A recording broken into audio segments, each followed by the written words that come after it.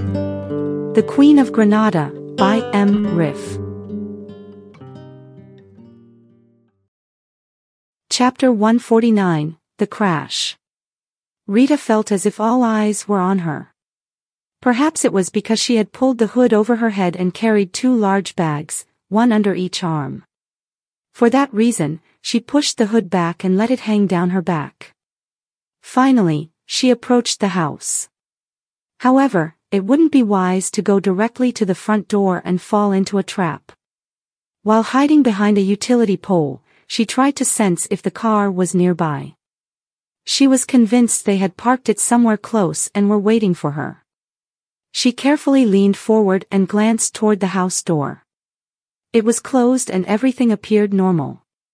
But in the distance, she noticed a small part of the Panther's bumper, as a sign that the men had parked the car just around the corner. She tiptoed and squeezed herself between the VW bus and the wall.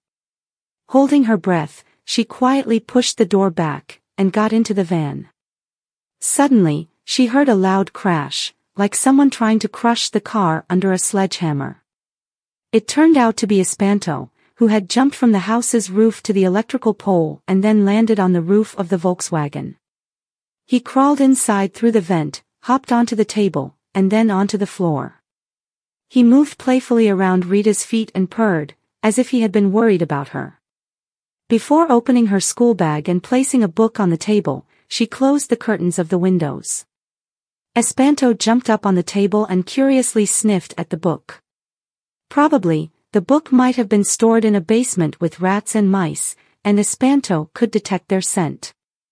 However, as Rita began to flip through it, Espanto curiously examined the text, almost as if he were trying to read it too.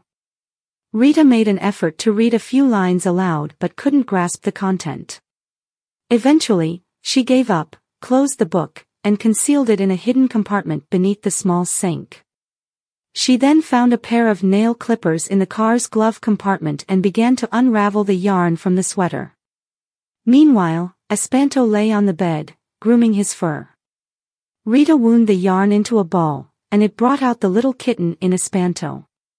He kept glancing at the yarn in Rita's hand, hoping she might accidentally drop it on the floor so he could play with it. Suddenly, Espanto pricked his ears, listening carefully to the street outside. He stared at the curtain behind the front window and began to growl. He stood up, raised the hair on his arched back and hissed. Rita could feel the vibration of a powerful engine, making the ground beneath the van tremble. The nail clipper on the table rattled, sounding like someone's chattering teeth in fear. Rita remained still, holding her breath. The 2 men had evidently noticed that Rita must be in the VW bus and had decided to sneak up in the Panther. They only had orders to ambush Rita on the roads and wrest the book from her hands. If they were to break into the house, they had to get confirmation from the boss himself.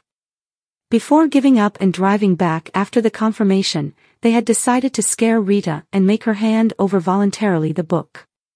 But the situation seemed to be deadlocked. On one side of the van's windshield, a black cat arched its back, growled, and hissed aggressively. On the other side, a black panther roared violently with all its horsepowers. The smell of smoke and burnt tires suffocated Rita. At last, the panther gave up, retreated, and drove on furiously. Rita was convinced that they would return in the dead of night. Espanto stayed alert for a while, but then he calmed down, lay on the bed, and continued grooming his fur.